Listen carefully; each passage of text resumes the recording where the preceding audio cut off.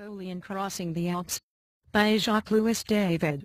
Napoleon looks strong on his horse. He looks ready to climb the Alps.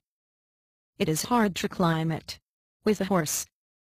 Instead he climbed with a donkey.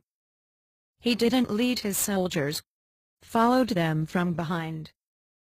Napoleon Crossing the Alps by Jacques-Louis David. Napoleon looks strong on his horse. He looks ready to climb the Alps. It is hard to climb it with a horse. Instead he climbed with a donkey.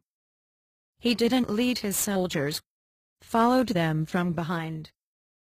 Napoleon Crossing the Alps by Jacques-Louis David.